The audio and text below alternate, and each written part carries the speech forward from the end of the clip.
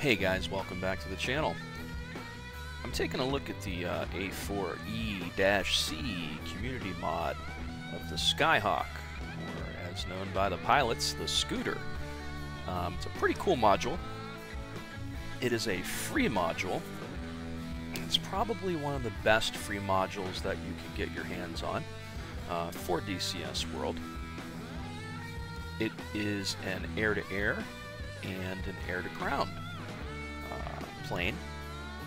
The air-to-air capabilities are pretty limited with GAR 8s, I believe, which are like the old school Sidewinders, and I think it has AIM-9P and AIM-9PS Sidewinders. However, it does carry a huge arsenal of air-to-ground stuff, and that's what makes it really fun at times. You've got everything from rockets to, what is it, the Shrike AGM-54 air-to-ground missile, napalm canisters, CBUs, dumb bombs, pretty much a huge arsenal of stuff to mess with. So what I'm doing is I'm putting together a series of videos, little bits and pieces here and there instead of trying to give it to you all at once. But it is pretty cool and it is worth checking out. And nice thing about this is if you're wanting to see what the capabilities of the possibilities of DCS are, and you're really not feeling it with the SU-25 and the free T-51, and you have a friend that wants to get into DCS, have them download DCS and have them download the A4 and plug it in. And it has a clickable cockpit. Not everything is clickable in the cockpit. I would say it's probably a 90% clickable cockpit. Some of the stuff doesn't animate right. But it's not a mess by any means. It's just a work in progress, I think, is what it comes down to. Because the cockpit looks beautiful. And, you know, I can go in there and click things and set things up and do things just like I would in most of the other high-fidelity modules. I think the difference is people have said the flight model in avionics isn't full fidelity like, you know, some of the other modules in DCS is. I'd say they're a step above FC3, which is the Flaming Cliffs 3 stuff. So there is that. So let's take a look.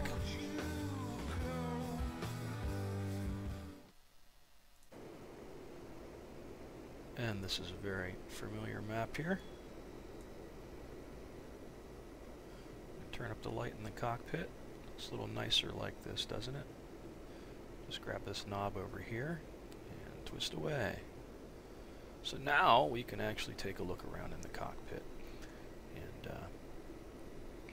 as you can see, it's nice. It's just as nice as any of the other modules, you know? I really don't see anything to complain about. I think the difference is while the majority of the things in here are clickable, there are some things that aren't. Set myself up here so I can look around. You know, your throttle moves, your stick moves, that kind of thing.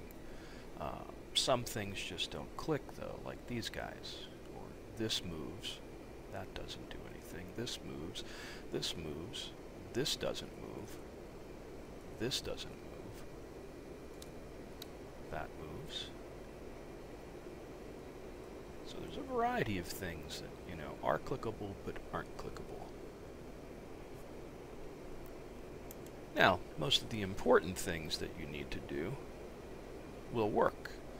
So just like if I was in the F5, you know, you've got all these stations here. If I want to utilize what's hanging off stations 1 and 5, I'll flip those up. I'll move to bombs and GM arm. I'll turn the master arm switch on. This is step and ripple over here. This is the drop interval. There's my guns. Master arm switch. This is the number I want to drop. So it'll be familiar to you if you're used to these older planes. So one of the things that the A4 can do as well is it could be launched from a carrier and it can be recovered from a carrier, so you can land and do carrier operations. It's a little hokey. what you got to do is I got my foot on the brake right now, and hopefully it'll hold. And I believe it's left, Alt, and 1 to hook up, because you're not hooked up from the start. Okay, now I'm hooked in, but I had to hit left, Alt, and 1. And it doesn't even look like I'm hooked in, so there's that as well, which is kind of weird. So we are ready to go. There is a key, I think it's left Alt 2 to launch with, but if I just hit the throttle forward, it should shoot me up. So let's see how that goes. Yeah, there we go.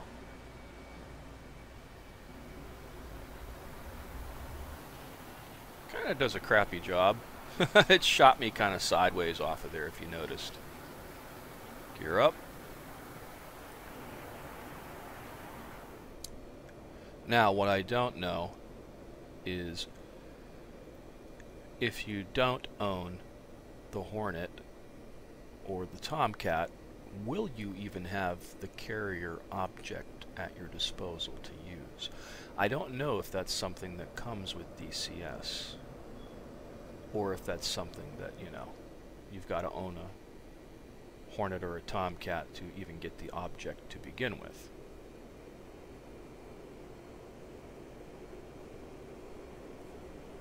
But it is pretty cool, and it is a nice part of the overall experience. Alrighty, I'm here in the mission editor. Let's take a look at the A-4E in terms of what it can carry. Now, I just have ground attack chosen right now, so it gives me a different variety of stuff. But let's just click these stations, and you'll see. So on the outermost pylons, it looks like you can have any of these AN models, which are old 60s, 70s technology bombs. Then you begin with Mark 20s, Mark 77s, which I believe are napalm, Mark 81s, Mark 82, Mark 82 Snake Eyes. Then if you go to missiles, you got the AGM-45A. That's your anti-radiation Shrike missile. So it's even got that, which is pretty cool. Smoke pods, various flavors of rocket, which is pretty cool. Let's go to the next pylon. So our air-to-air roll is limited to sidewinders. GAR 8s are the old unreliable sidewinders. Then we have the 9P and 9P5 variety. Not sure what the difference is between the two, but my understanding is the P5 is the newer one, and that's the one to use. Now, if we look at bombs, we got AGM-62. What's it, a television-guided bomb? I think that's the Walleye 2. Then you have all these ANs again. You have an M117, Mark 20s, Mark 77, Mod 0 and 1. Not sure what the difference is there. Various flavors of Mark 81, Mark 82, all the way through 83 and 84. Fuel tanks. Missiles, again, AGM-45, Shrike. Pods. Now, these are cluster bombs. The pod stays on the plane, but they empty out and shoot these clusters, you know, down at the targets. I was noticing a graphic anomaly when I would select these, where it wouldn't actually show the pods underneath of the wings. It showed like a piece of the rear of the pod, but the rest of the pod was missing. Kind of weird. And then Mark 4 high peg. Not sure what that is. Of course, many more varieties of rockets again. And then your middle station. I think that might be the gun pod. There's gun pods for this thing too. I haven't set those up yet and messed with them. And if we jump down here, we can take a look at all the flavors of skins or liveries, if you will, offered. Various Blue Angel skins, as the A4 was part of the Blue Angels for a number of years. Argentine, Australian Navy, Community A-4E, Israel, Kuwait, RNZAF. What's that? Royal New Zealand. Trainer, USMC, BAE Systems, Unmarked, Top Gun as a MiG-17. all the USMC varieties, Diamondbacks, Avengers, Tomcats, Fighter Weapons School for USN, USN Top Gun, USN Saints, Dam Busters, Warhorses, Fleet Compron 1, whatever that is, Tallyhoers, Red Tails, Bandits, Royal Blues, Cyclones, Cyclone C, Eagles. Ooh, that's a nice one. I think I'm going to stick with that guy. So that, let's see, is that the end of the line for them? Yeah, the Eagles is the last one. That's pretty much your loadout and what this thing is capable of carrying. So your air-to-ground stuff is going to be limited to Sidewinders, which is fine. I mean, basically, that's all the Harrier gets at the moment, too. Technically, this is like a little bitty, you know, zippy little Harrier, if you think about it, without the VSTOL capabilities, because it's just an air-to-ground beast, and it has the ability to protect itself with guns and Sidewinders. Only thing is, this is free.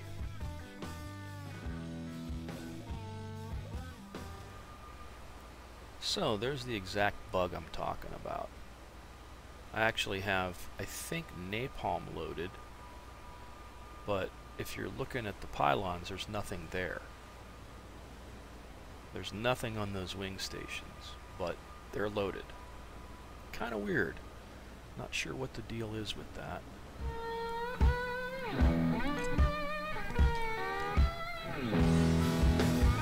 So the music you've been hearing all along is the music that comes with the A4 mod, which I thought was kind of cool. It's got a pretty cool vibe to it. So I think that about covers it for part 1, or the introduction to the A4E community mod. I wanted to go through some of its capabilities, some of the issues that I've noticed. There's not too many, but there are some graphic anomalies for sure. And then lastly, if you look at content, so if we go to instant action, there's really only 3 missions for the A4E under the default map. Nothing for Nevada, Normandy, Persian Gulf. And if you go to mission, and you go to the, where's it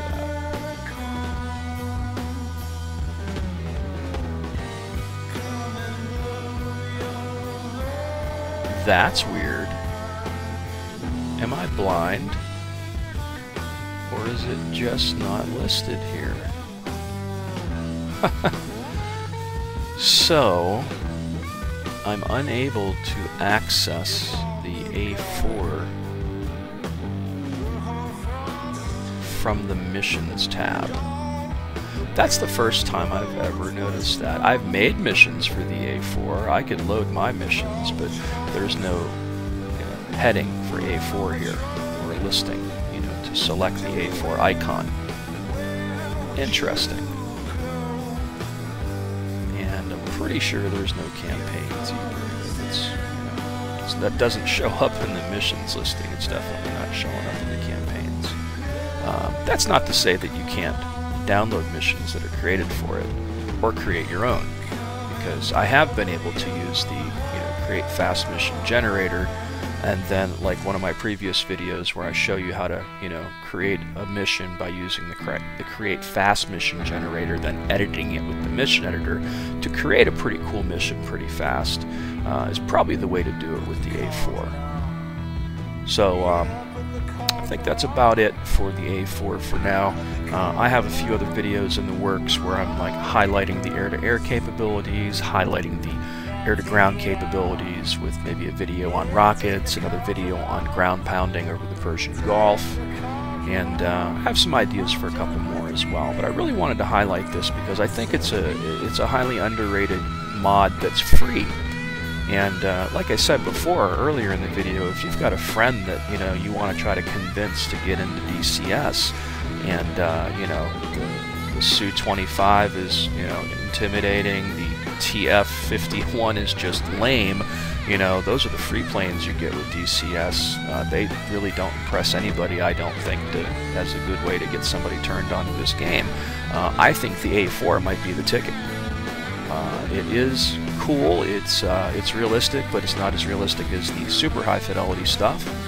It's a step above FC3 planes, but it's a nice way, I think, to introduce somebody to the game.